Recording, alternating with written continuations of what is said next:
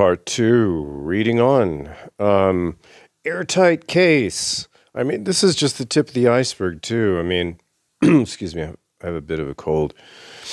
The British, hands down, are the number one sponsors of terror, creation of terror, deployment of terror, training of terror, funding of terror. But let's just dive into part two here. Maybe I can finish it up. Reading on. The Liberation Tigers of Tamil Eelam, LTTE, known as the Tamil Tigers, have carried out a decade-long terror campaign against the government of Sri Lanka in which they have killed an estimated 130,000 people.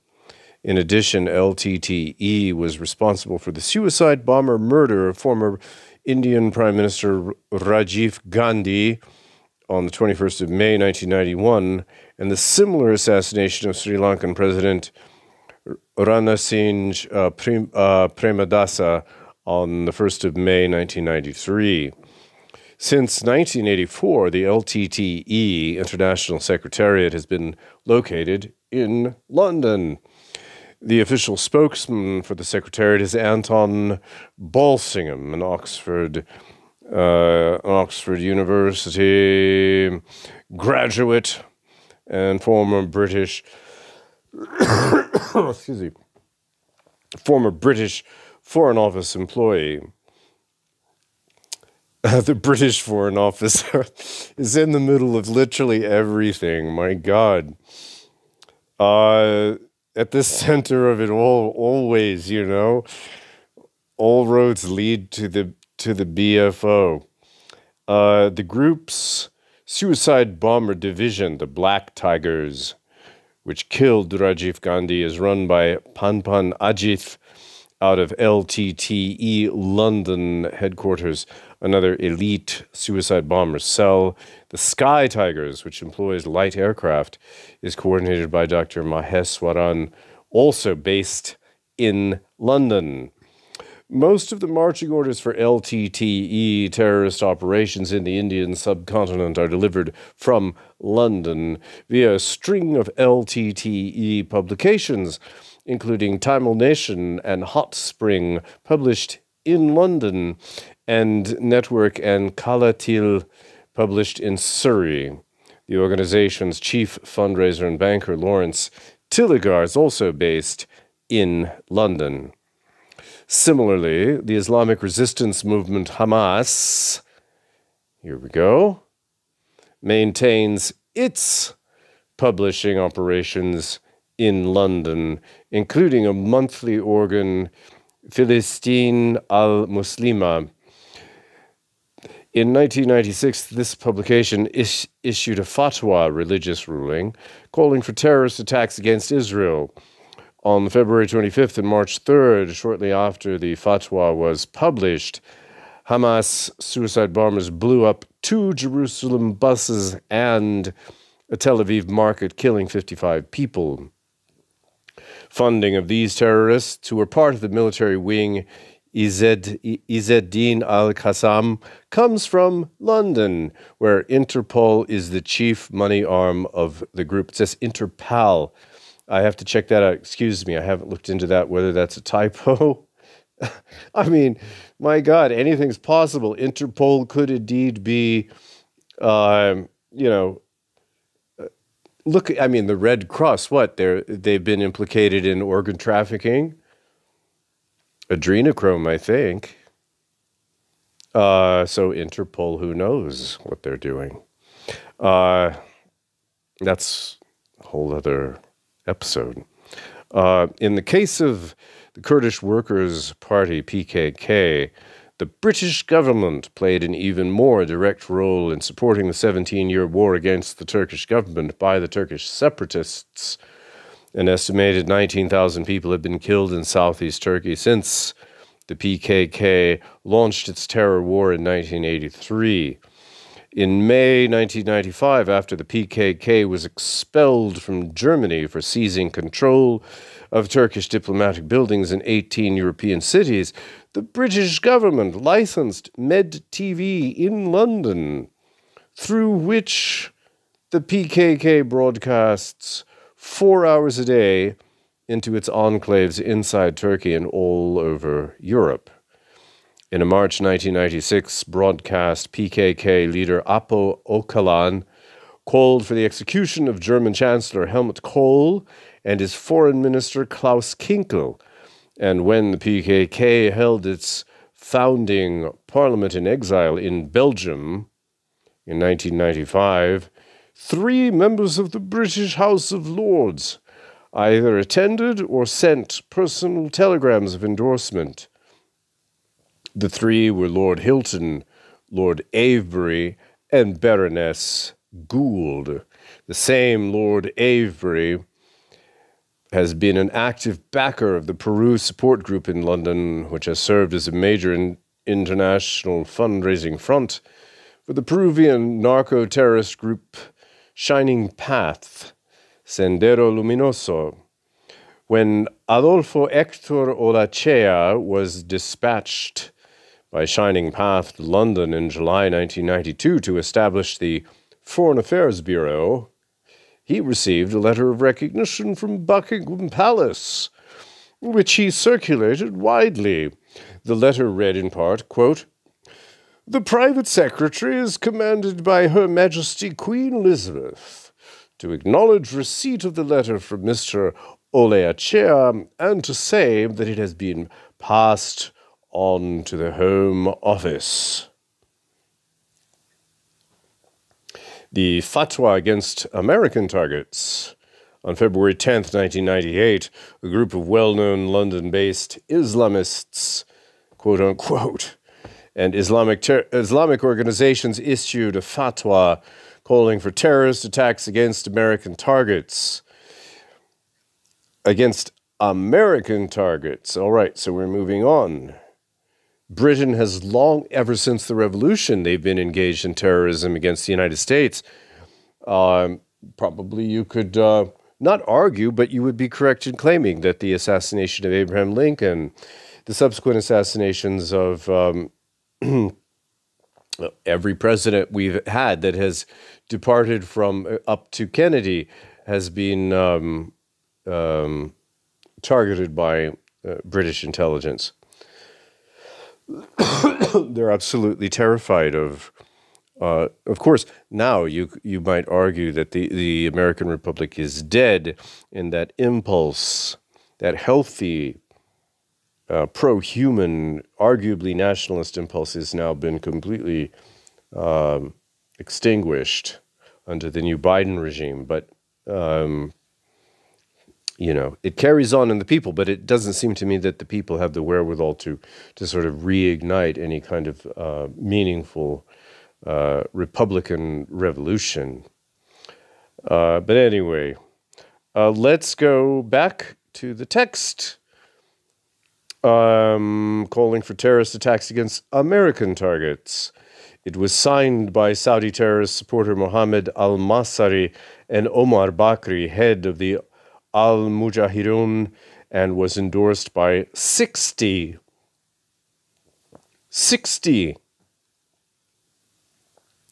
organizations that are based in the United Kingdom. It instructed Muslims living in the United States, quote, you have first to renounce the residency or acquire citizenship, then start military activities if physically capable.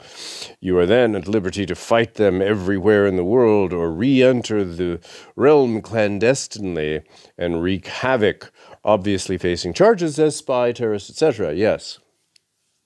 Risk. Unquote. On 23rd of February 1998, a second fatwa was issued entitled, quote, World Islamic Front's Statement Urging Jihad Against Jews and Crusaders. It called for killing Americans because their, quote, occupation of the Holy Arab Peninsula and Jerusalem and their oppressing the Muslim nations, unquote. The fatwa, which was widely reported in the London-based Arabic daily Al-Quds Al-Arabi, was signed by Sheikh Osama bin Laden, who, despite his current residence in Afghanistan, continues to maintain a lavish mansion in London. Ayman al-Zawahiri, head of the Islamic group behind the November 1997 massacre at Luxor, Egypt, Abu Yasser Rifai Ahmad Taha, another leader of the Islamic group residing in London, and Sheikh Mir Hamza, secretary of the Jamiat ul Ulema of Pakistan.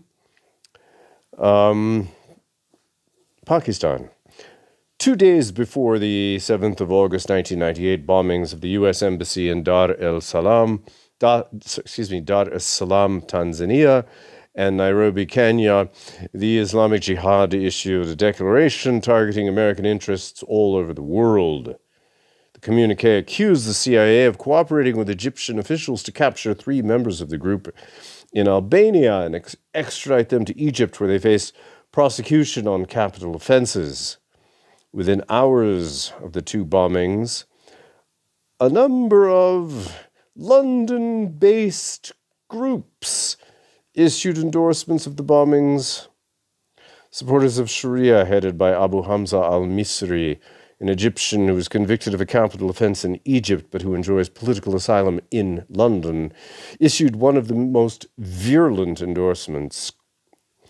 Omar Bakri, head of Al-Muhajirun, as well as the Islamic Observation Center, the Islamic Jihad organization's official propaganda and fundraising organization in London, also endorsed the bombings. The Islamic Observation Center was officially licensed by the British government in 1996 to carry out activities in Britain. Attacks on Yemen. In the 3rd week of December 1998, a London-based terrorist group was planning to launch operations to destabilize the Republic of Yemen. Members of the Ansar al-Sharia, directed from London by Mustafa Kamel, also known as Abu Hamza al-Masri, a British citizen and former Afghani mujahideen who trains groups of young people for terrorist activities at his Finbury Mosque in North London, were arrested on the 23rd of December 1998 in Yemen as they were planning armed terrorist operations. These operations were in contact with the Islamic Army of Abin Aden, affiliated with the London-based Egyptian Islamic Jihad, which had kidnapped 16 British and Australian tourists a few days earlier. A rescue operation on December 29th by the Yemeni security forces resulted in the kidnappers killing 3 British hostages, 1 Australian. 12 tourists were freed. British press and later government officials accused the Yemeni security forces of provoking the murders because they refused to negotiate with the terrorists. In response, the Yemeni authorities did not mince words. In one day, Yemeni kicked out the British Scotland Yard officers who had been invited to observe the investigations, withdrew its application to join the British Commonwealth, excellent move, and announced that a group of British citizens had been arrested while attempting a massive terror bombing campaign in Aden. On January 25th, Yemen President Ali Abdullah Saleh demanded from British Prime Minister Tony Blair that Abu Hamza al-Masri be handed over for trial in Yemen on charges of carrying out terrorist attacks in Yemen and several other Arab states. The London-based daily Al-Hayat reported that, according to government sources in Sana'a, Yemen's capital, the message from President Saleh stressed that the Yemeni government has the right to demand that the British government hand over Abu Hamza and evidence and documents which prove its description of Abu Hamza as a terrorist and extremist. However, British law does not consider it a crime for individuals and groups based in London to plan, incite, or conduct terrorist activities outside Her Majesty's domains. Former diplomat, that's very interesting. Formal diplomatic protests to London. This British harbouring of international terrorist groups has not gone unnoticed by the nations that have been the targets of this brutality. To date, the British Foreign Office has received formal diplomatic protests from at least 10 victimized countries. These include Egypt. British asylum for the Islamic group and Islamic Jihad has been a persistent reason for Egyptian complaints to the British government. In April 1996, Egyptian Interior Minister Hassan al-Alfi told the British Arabic weekly Al-Wasat, quote, "All terrorists come from London. They exist in other European countries, but they all start from London," unquote. On August 29th, the government daily Al-Ahram reported that the British charge d'affaires in Cairo was summoned by the Deputy Foreign Minister and given a letter for Foreign Minister Malcolm Rifkind, protesting Britain's double-standard policy and support for international terrorism. An official of the Egyptian Foreign Ministry was quoted in the paper saying, quote, "The asylum law in Britain has provided a safe haven for terrorists," unquote.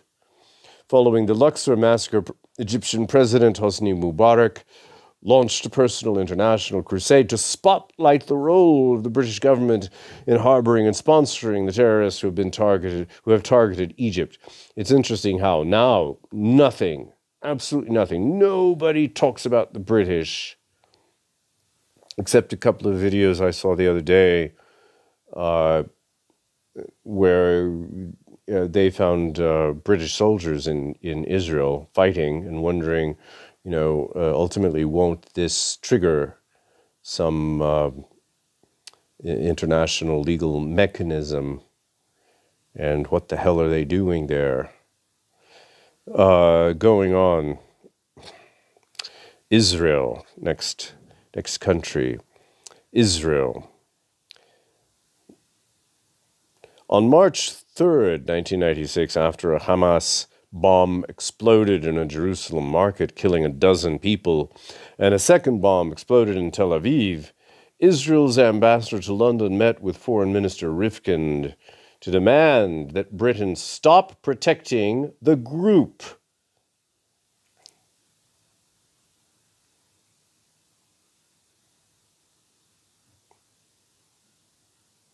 In an account of that confrontation, the London Express reported the next day, quote, "Israeli security sources say the fanatics behind the bombing are funded and controlled through secret cells operating there. Only days before the latest terror campaign began, military chiefs in Jerusalem detailed how Islamic groups raised £7 million in donations from British organizations.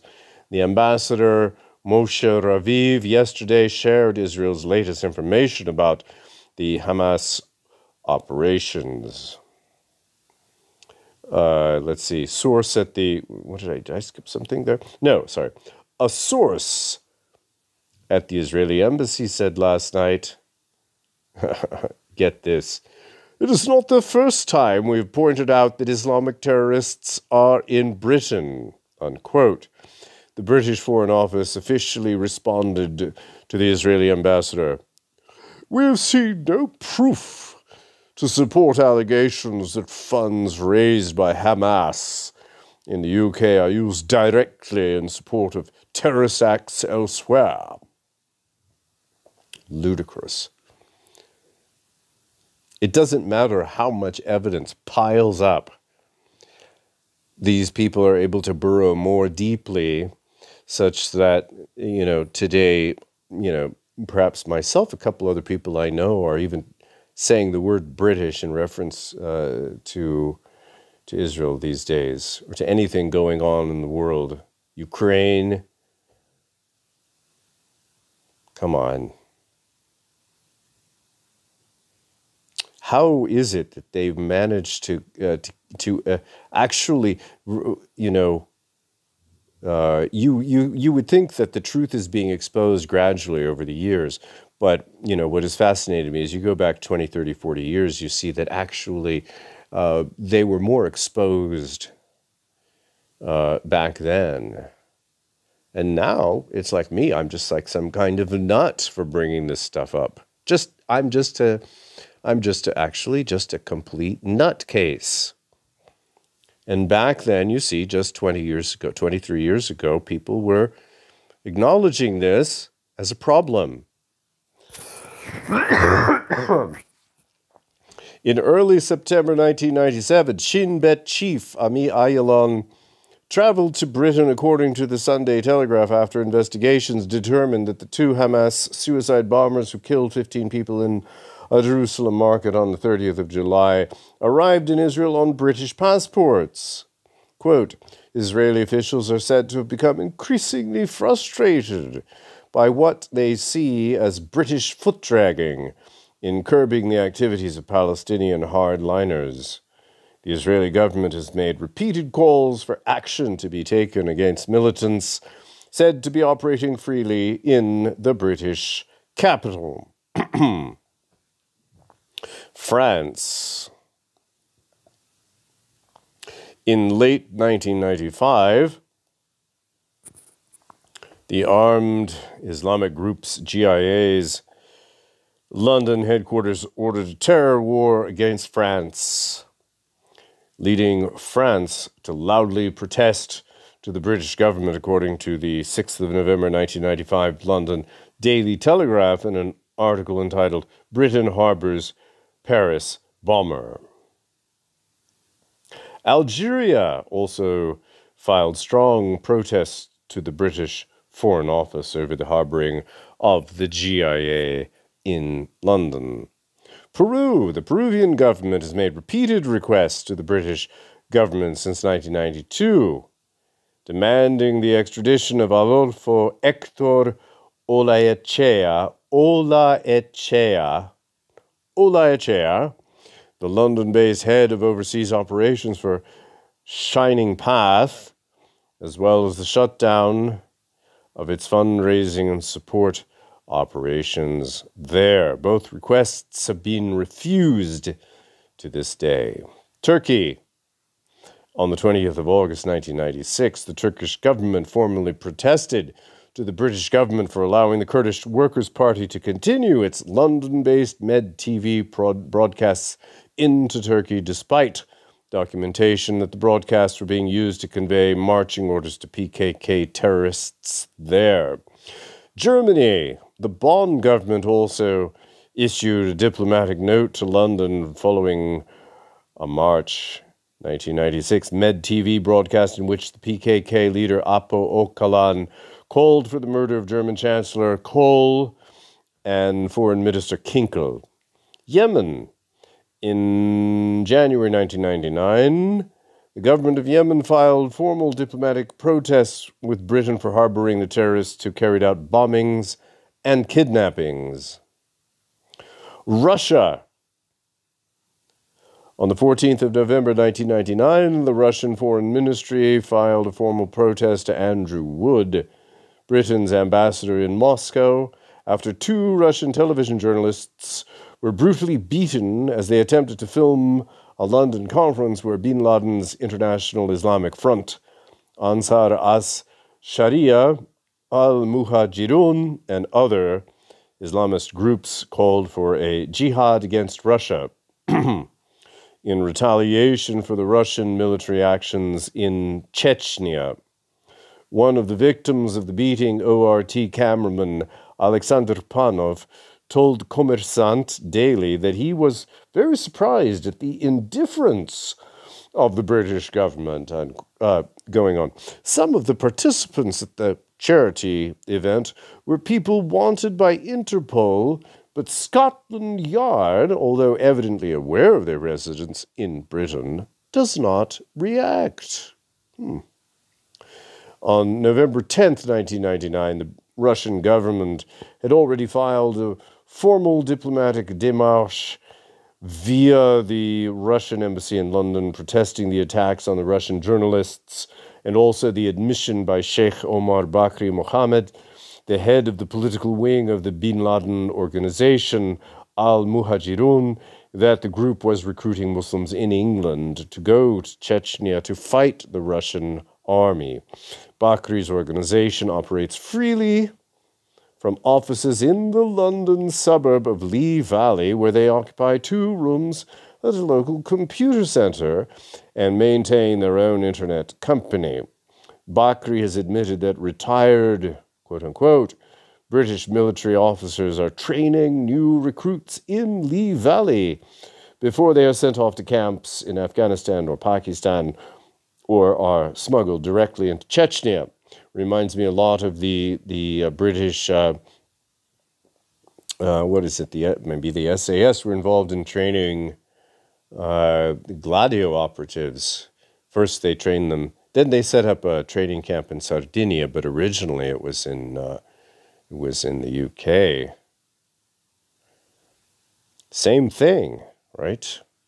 On November 20th, 1999, the Daily Telegraph admitted, following the release of the U.S. State Department's updated list of foreign terrorist organizations, that, quote, Britain is now an international center for Islamic militancy on a huge scale, and the capital is the home to a bewildering variety of radical Islamic and fundamentalist movements, many of which make no secret of their commitment to violence and terrorism to achieve their goals.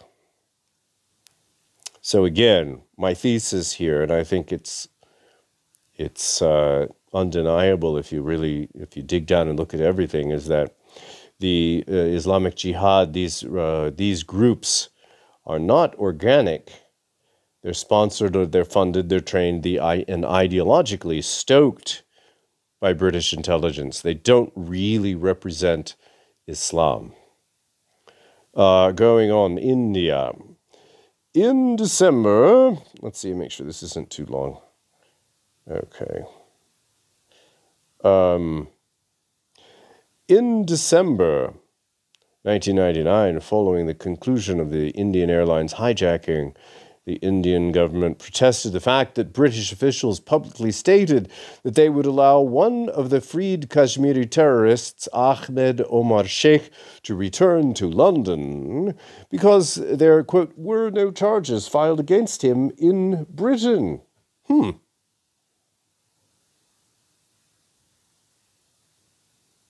But it's not illegal in Britain to do what he was doing, right? The British government, facing growing international pressure, apparently has backed down from this decision.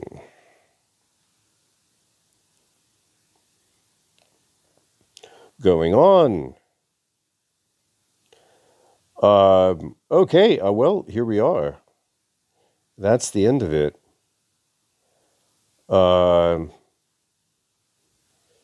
Strategy of tension, that's interesting.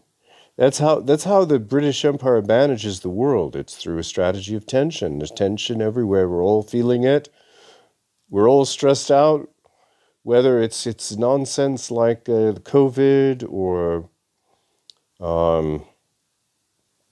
eat the bugs or, whatever it is.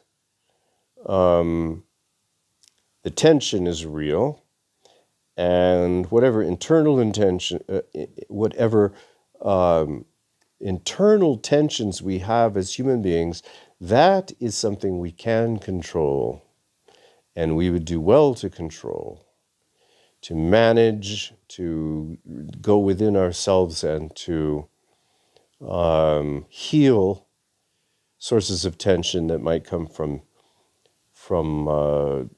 very deep down, so that we can be more attentive, more alert, more proactive in combating the external, to the extent that you can differentiate. I mean, there are some internal tensions that we have that actually have as sources very deliberate um, operations, of course, through Tavistock or other kinds of psychological warfare being perpetrated. They can cause a lot of inner duress, and so let's do our best to overcome and transcend those things and become stronger, better versions of ourselves. Otherwise, this whole thing, we're just not going to. There's no hope. So let's we can all try to be super versions of ourselves. Nothing is going to stop us from that.